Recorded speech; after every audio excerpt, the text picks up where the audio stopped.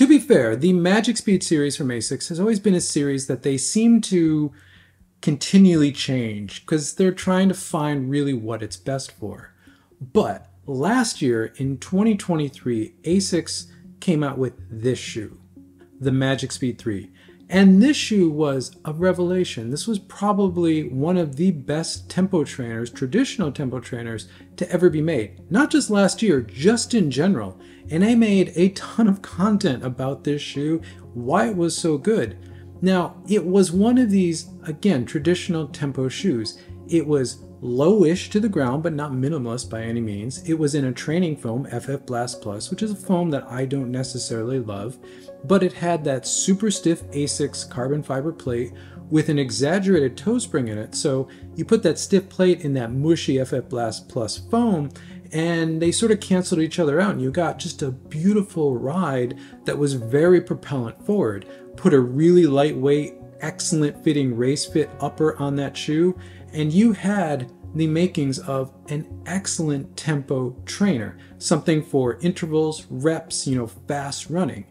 And it was absolutely outstanding. Like I said, I made a ton of content on this shoe. I'll put a link to all of it in the description. So when I started to see the leaked images of the Magic Speed 4 and where Asics was going with that, I was concerned. But when we actually saw the shoe and we got the specs on it, I was disgusted. This shoe, the Asics Magic Speed 4, doesn't need to exist. There's no point in this shoe. And it's just another generic super trainer. And super trainer is a word I don't like, and it's something that I'm not going to be using anymore on this channel. And this is the video of me stating why. Now back to the Magic Speed 4, because I think it's symbolic of the shift that's happening. Now, this shoe, again, didn't need to exist because there's really no purpose in the Asics lineup. And this makes me wonder where this shoe came from, why Asics developed this shoe, because Asics is a very innovative company, and especially over the past 4 or 5 years, they've been very, very on the mark with what they've been doing. So there's really one of two reasons for this shoe's existence. The first one is that Asics developers and engineering saw a need for this shoe. Okay, Asics, like I said, is a very innovative company, and they have a great R&D department in Kobe, Japan, and they do really good work. They're maybe not the first on new trends and ideas, but if they adopt something, they usually do it really well. But there's already a bunch of other overlap with the Magic Speed 4 in this idea of a super trainer in the Asics lineup, so I don't really buy this. Plus, there's other shoes in the Asics lineup that kind of do this better. The Asics S4 comes to mind. Now that's a shoe made for sub 4-hour marathoners. It's only available in Japan, but it's a much more interesting shoe. It's a much more versatile and much better shoe than the Asics Magic Speed 4. So the second reason, and this is the one I'm leaning towards, and this is the jaded runner in me, but also the jaded product designer, is that the Magic Speed 4 was a marketing-led project. Marketing led this one because they wanted to make money and cash in on this whole super trainer thing. Because, tech for tech's sake and just making another generic super trainer, and again, all of these super trainers are sort of morphing into the same shoe, that's going to sell. That's obviously what people want, right? Because they're selling another brand. So Asics marketing team, or, the financial team, really wanted this shoe in the lineup. If that's the case, that makes me concerned for Asics' future. Again, they've developed a lot of goodwill over the past 4 or 5 years with all of these innovations and become a real darling of the running space. But if this is their new direction, that makes me a little worried for them. So this super trainer thing, again, a word I don't like, it really originates from this shoe, the Nike Tempo Next Percent. Now I have a whole video that traces the lineage about how this shoe was really the first super trainer, where it came from, what it led to. Go check that out. I'll put a link in the description. But this was the model really for the super trainer, the shoe with a ton of tech that was trickled down from the super shoes that was meant for everyday training. Though when Nike first released this shoe, I don't think they meant it as a daily trainer. They meant it as a trainer that everyone could use whenever they need to, because it's not going to hold you back. And I specifically remember that from a lot of the videos and marketing around this shoe when it released in 2020. But this set that blueprint of, a higher stack, a plate of some sort, generally carbon fiber, and a lot of tech that's trickling down from the top tier race shoes. And that's exactly what Asics has done with the Magic Speed 4, especially with the, carrier foam and then the little puck of FF Turbo in it. It's whatever. It's just generic now. It lost its use case and the brilliance of the Magic Speed 3, and now we just got something that's just kind of meh, whatever.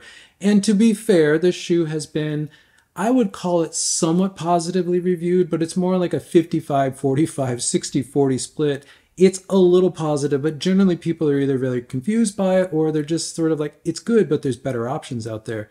Whereas the Magic Speed 3, I think a lot of people who really love that style of shoe, myself included, loved that shoe, and we still love that shoe. But this is where it gets really confusing and convoluted for the Asics lineup, because Asics has better shoes that do what the Magic Speed 4 is meant to do. If you want a long run shoe, a shoe dedicated for long running, Super Blast 2. That's exactly the use case that shoe's designed for, and it's going to do it better, completely outclass the Magic Speed 4 in every count. You want a long run trainer with some fast speed in there, particularly half or full marathon pace. Again, that's the Super Blast 2. It's going to completely outclass the Magic Speed 4. You want a fast shoe for fast work, whether that's intervals and reps or say 1K repeats or even like 5K repeats. Well, that is what the Magic Speed 4 can do, but I'm going to make the argument that the Metaspeed Paris series now is very versatile, very durable, and it's going to be your better option for that. And frankly, the Super Blast 2 also is probably a better option for more runners than the Magic Speed 4. And if you want the true tempo trainer now, well, Asics also has that now with the recently redesigned Hyperspeed 4, which is now an excellent traditional tempo trainer, non-plated as well, in the Asics lineup. And that brings me back to the super trainer term or thing. Now, if it originated with the Nike Tempo Next Percent in 2020, and again, I have a video on that which has this diagram in it and all leads to these shoes, though I did include the Super Blast and the Adidas Boston 12 in that list, which I've changed my thoughts on those two shoes a little bit, talked a lot about that on this channel. But two of those shoes, mainly these two shoes, the Saucony Kinvara Pro, which has to be one of the worst concepted shoes in the history of running shoes. It's so bad and poorly executed that it's almost worthy of a business school case study about how not to make and launch and market a product. That's how bad that shoe is. And then you have the Hoka Mach X, which wasn't as bad as the Kinvara Pro, but still kind of missed the mark for a lot of people who particularly loved the Mach and expected something very different from that shoe. But last year in 2023, these two shoes really, to me, are the high water mark or the peak of the whole super trainer things. These two shoes became that template of the super trainer. Tech for tech's sake, which originates from a trickle-down idea of taking super shoe stuff and making it everyday usable, democratizing it. But then you just get to these shoes that they're definitely things you can't use for daily training because they're too stiff, they're too play, they're too high, they're just kind of a mess. They're not things you want to be doing daily running in. You want any number of other shoes for that across all brands, but they're not as fast or as useful, and frankly, often not as durable or not that much more durable than a proper super shoe, which is going to be faster and more fun to run in. Now, there are some use cases for these super trainers, but they're edge cases. You know, they're going to be people who have very specific needs or want very specific things. Most people are going to be better served by a more traditional daily trainer or actually just go getting a super shoe. This is where it begins to get interesting for me. So if we have the Saucony Kinvara Pro and the Hoka Mach X from 2023 as the high water mark for their whole super trainer thing, and we have now the Asics Magic Speed 4 as sort of Asics' version of that, probably led by the marketing department. Who knows? This is where this gets interesting. And this is why I'm also going to stop using the term super trainer because, again, I don't think it means anything, but I find the whole super trainer thing is now blowing apart into a couple other types of shoes. And this is way more interesting than the generic plated shoe for everyday running, which we were sold with the original super trainer concept. And what's really interesting here is Asics also has these other two types of shoes that I think are going in these other directions, mainly the Super Blast 2 and the Hyperspeed 4, which I've already talked about. Now, if we go down the middle path of the Asics Magic Speed 4, that leads us into these types of shoes. You know, the Hoka Mach X2, the Puma shoe I'm not going to mention on this channel anymore, the Nike Zoom Fly 6 that will soon be out. Again, these are just generic super trainer concepts that really, they're not that great. They're not as good as a super shoe and they're not as versatile as a daily trainer. But what I would argue to call them now instead of super trainer is plated performance trainer. I think performance trainer is the name I'm going to start using for these types of shoes. And these are the plated variant of the performance trainer.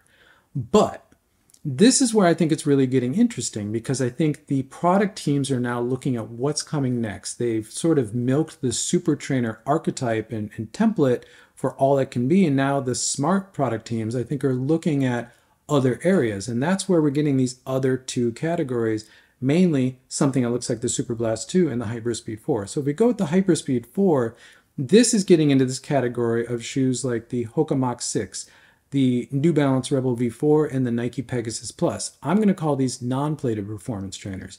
These are shoes that have all the promise of what the super trainer was supposed to do, but in a non-plated variant.